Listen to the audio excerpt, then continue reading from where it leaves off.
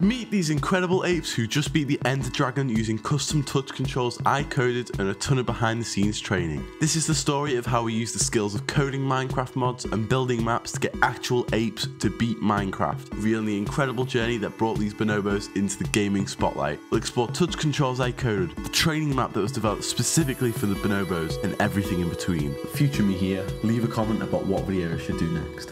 The full videos about the apes themselves and their story of beating the Ender Dragon are on Chris channel. Part 2 just dropped. If you haven't already watched those videos, go check them out and come back to get the full context, link in the description. The videos were made in collaboration with the non-profit Ape Initiative, who is also worth checking out and supporting. When I was first asked to make the mod, there was only 6 days until the first play session with Kanzi. The goal would be to develop a totally new system that would allow the apes to use just their touchscreens to control the game. The first thing I tackled was coding the touch controls for the bonobos, the main part. The idea is to split the screen into different locations that the bonobos can click on to move their heads. Tapping up looks up, tapping right looks right, etc. Since touchscreen on Windows is actually just a glorified mouse, all I needed to do is allow mouse clicks into the active game window. You know how when you play Minecraft your cursor disappears and you can't move it? Yeah, we don't want that. So after using Mixin to modify Minecraft's mouse handler class, I snipped that feature right out the game. Now the cursor can be moved wherever you want. After a bit of tinkering to prevent this from happening, I'd immediately reached another small problem. I couldn't even turn my head. After touching up on a bit of trigonometry, I added the touch zones where each part of the screen made the camera move in a certain direction when tapped. Here's an old version of this before we decided on the zone system. It was pretty bad. Now last time I checked, apes aren't a big fan of WASD keyboard gaming, so we need to find a way for them to move around.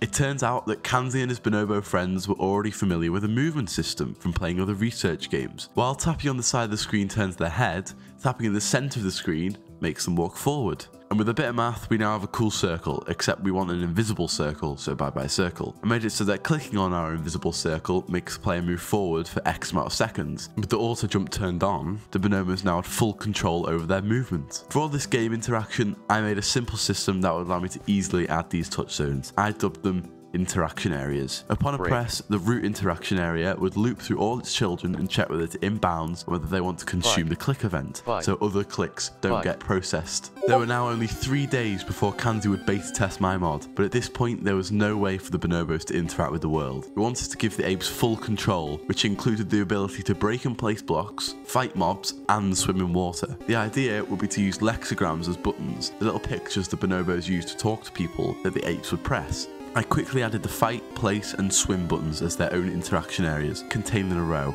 but the break button posed a challenge. Unlike the other three, it wasn't a quick action that happens once, it has to be held down until the block finishes its animation, so I needed to use Mixin to detect when that was finished.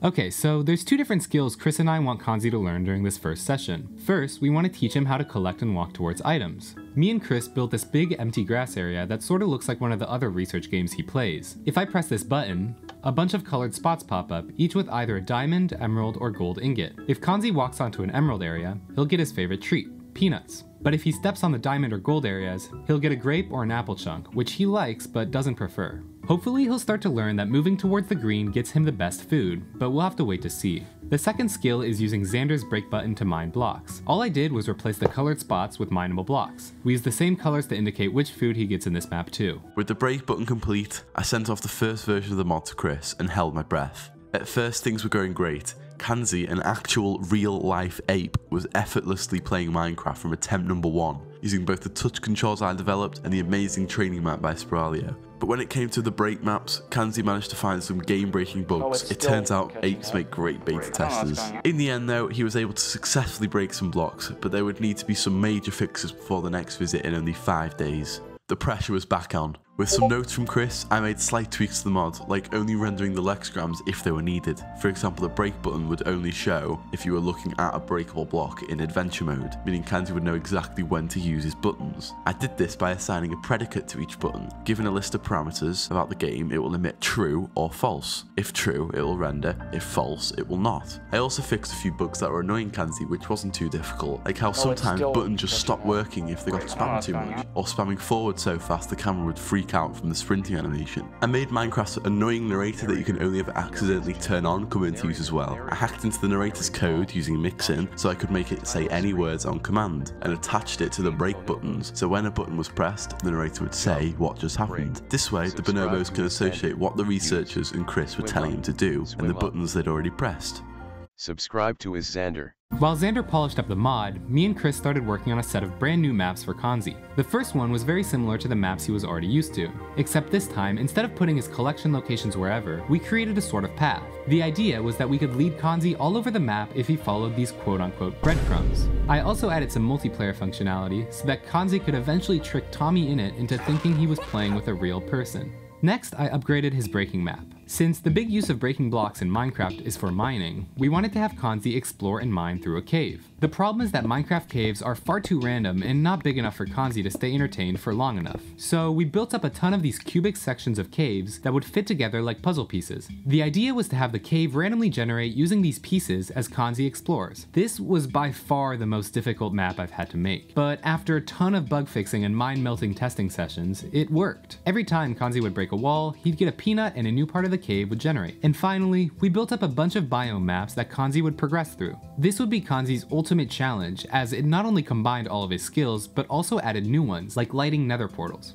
We also wanted to recreate this awesome Minecraft meme, but for real. This is difficult because Kanzi had no idea he needed to look down. He just follows the breadcrumbs. So I added a secret command block that would force his camera down and push him a little towards the center. This ended up bugging out the first time Kanzi tried it, but we got there in the end. He eventually made it to the end portal, where I coded in an animation that would dramatically light the portal once he got close. Now, video 1 was a success, but Kanzi would need lots more training and help to beat the final boss of Minecraft, the End Dragon. On top of knowing how to navigate a Minecraft world, they would need to learn how to eat, shoot end crystals, attack the dragon, and even walk to push it clutch. But we knew that this task would be a lot for just Kanzi to take on. Enter Tico, Kanzi's nephew, who would help him in the intense battle of the final boss of Minecraft. Tico may not be as well trained as Kanzi in the art of Minecraft gaming, but he would work hard at training for his spotlight. Getting literal apes to fight a whole dragon would not be easy. More coding of the mods would be required. For this to happen, the two bonobos would need to start training, and unlike the first video, we were given 10 whole sessions with the apes instead of just the 4. All of these would be online, which means that we could work with the bonobos away from Ape Initiative. The first task was to improve Kanzi's navigation and teach Tico the basics. Since we were training them to navigate through the end, I made a bunch of small end parts with different obstacles. The goal was for the bonobos to search for and collect items on the ground, which would simulate searching for their items when they died. The maps had the bonobos going upstairs, looking around pillars, and even starting underground. This turned out to be super easy for the apes to learn, and after a couple sessions, they were masters of collecting items. But to train them to be the dragon, we'd also have to make maps to teach them to shoot crystals, and of course, shoot the dragon itself.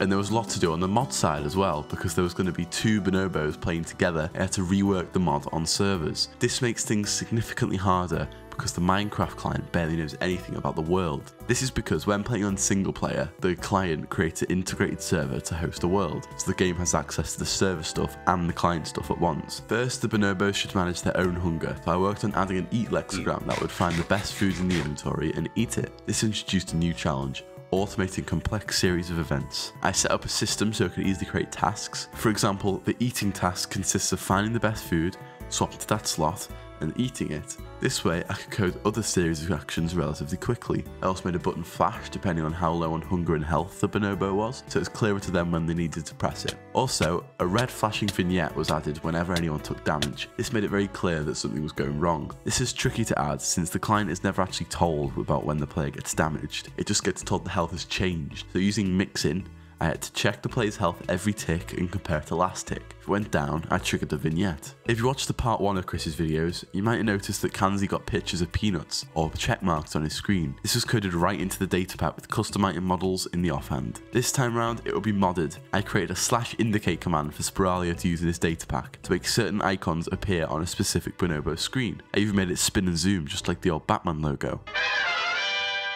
With the indicate command, I had checkmarks pop up whenever a bonobo would complete a task successfully, and a big red X when they would die or run out of time. This is important because unlike video 1, the bonobos are actually able to die now, and they need to learn to avoid that. The next large feature I implemented for the mod is the touch entity system. Kanzi and Tico would need to be able to shoot the dragon and crystals just by tapping on their screens, and my mod should recognise what entity was pressed and trigger one of those tasks I made earlier.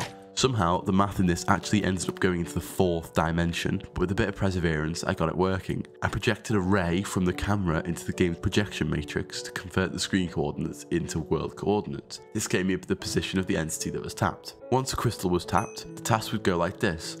Smoothly look at the crystal, shoot, turn back. This worked.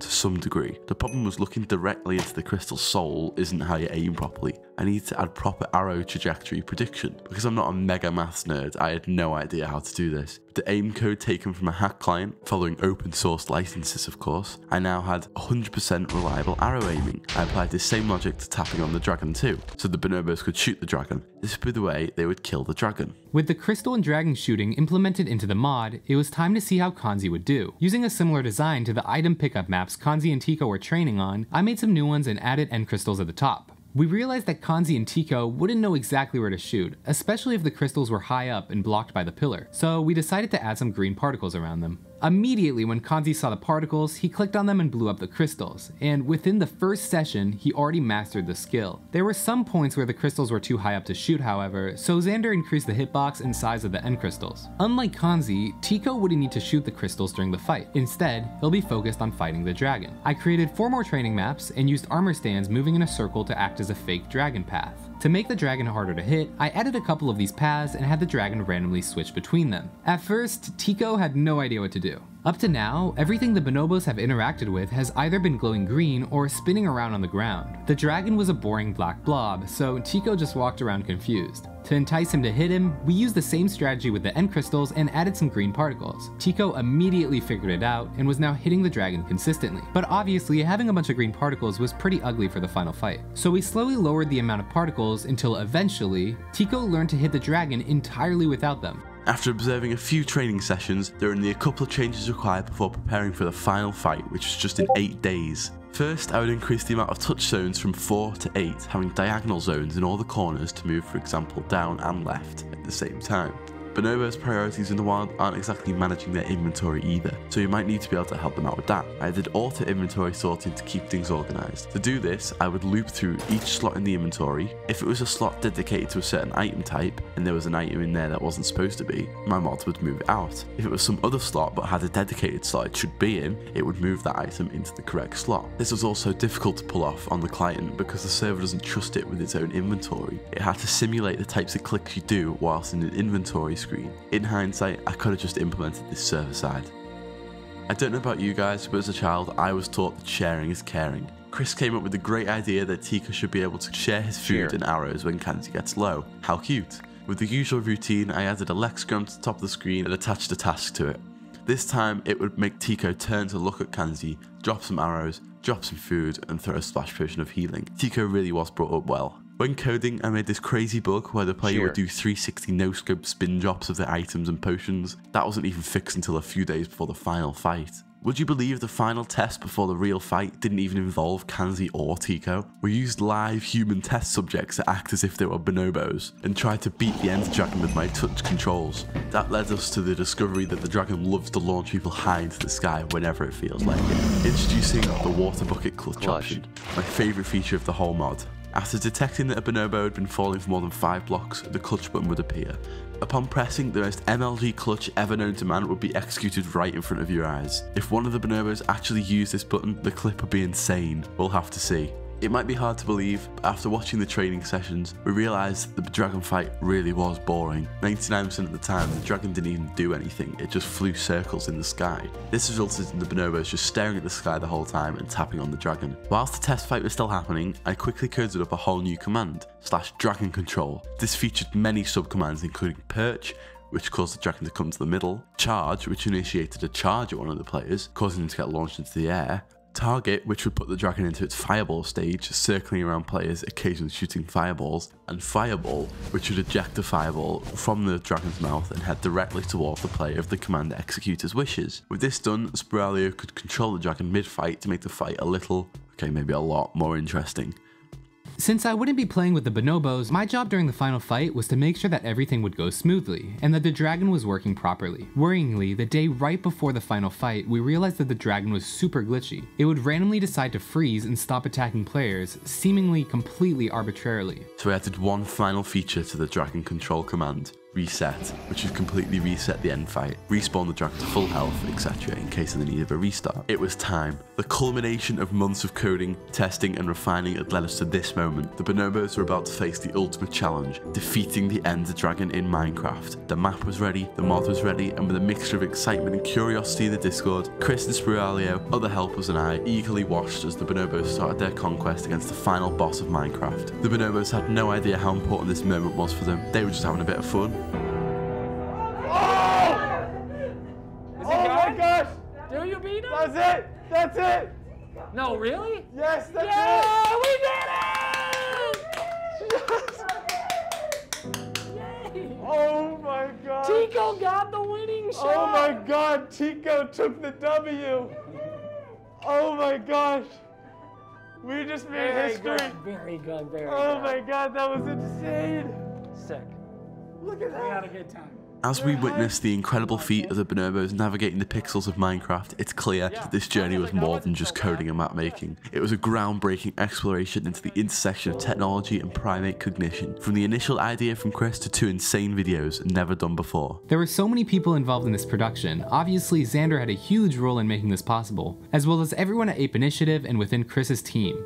The touch controls are actually open source and you can download it and try it for yourself, link in the description. This type of video is something I've never done before, so if you enjoyed this video please consider liking and subscribing. Leave a comment about what you think the Bonobo should do next. If you want to hear more from me, my Discord server is the best place to be, where you can chat to me and see what project I'm working on next, link in the description. Most importantly, consider donating to the Ape Initiative to improve the facilities for the amazing creatures and allow them to do more fun, enriching activities like this for the rest of their lives. You can also get Bonobo Craft merch. All profits go straight to the Ape Initiative, t-shirts are super high quality, and if you get the bundle with both the t-shirt and the signed poster, you get entered into a raffle to get on FaceTime with Kanzi himself.